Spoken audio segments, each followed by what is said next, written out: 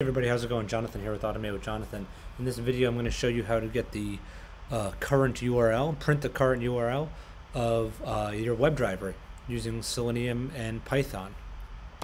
So, if we have a web page we're accessing, and in this case it's google.com.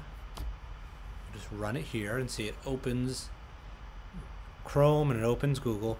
How would I print this URL to the console? I'll show you how to do that right now.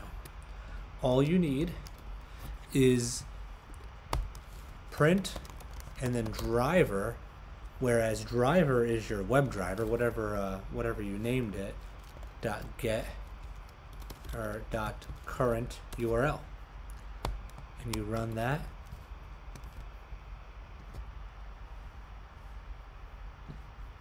And you'll see here, it should print google.com.